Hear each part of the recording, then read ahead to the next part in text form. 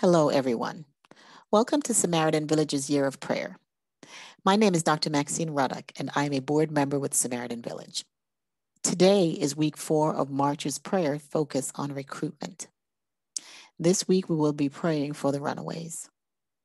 In the book, Land of the Free, Human Trafficking in America and Solutions to End It by Nick Caruso, the author writes, according to FBI experts, runaways are approached for commercial sex within 48 hours of being on the street. Traffickers and their scouts know all of the hotspots where teens end up when running away from home. When it comes to protecting runaway teens, it's all about who gets to them first. Those organizations that are trained to rescue runaways express frustration at how the traffickers seem to know how to reach the teens before they do. Add to that, many of the runaways distrust those in authority. Let's pray. Father, we praise your name.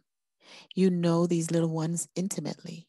You formed them in their mother's womb. We call upon you. Show them your marvelous loving kindness. Save them from those who rise up against them, and keep them as the apple of your eye, and hide them under the shadow of your wings from the deadly enemies who surround them.